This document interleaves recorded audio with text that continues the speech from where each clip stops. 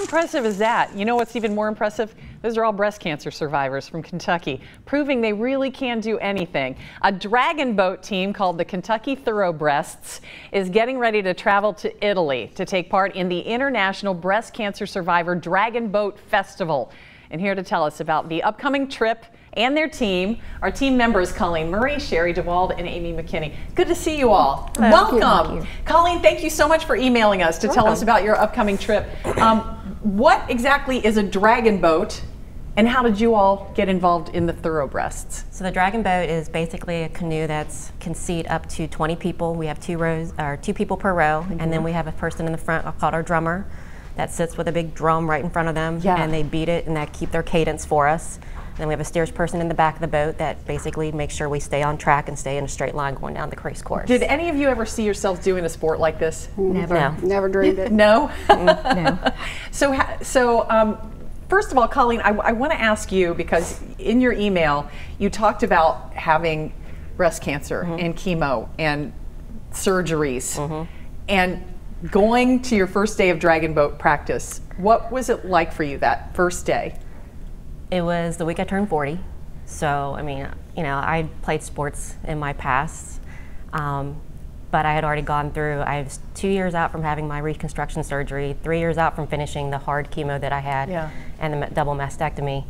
And I go there and I'm one of the youngest in the group, so I think, okay, I can do this. We had, you know, we range in what, 50s, 60s, 70s. We actually had an 80-year-old out there. Yeah.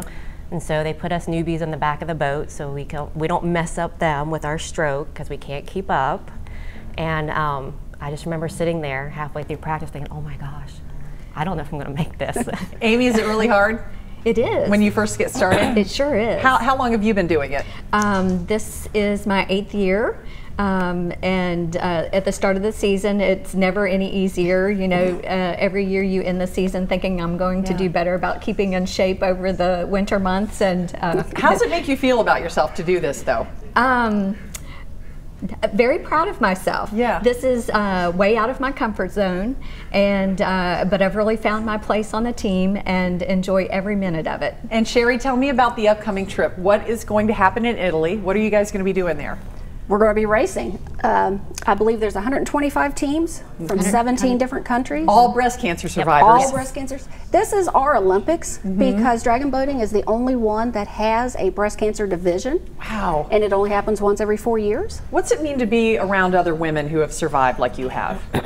I think it's empowering because we've all fought the same war but different battles.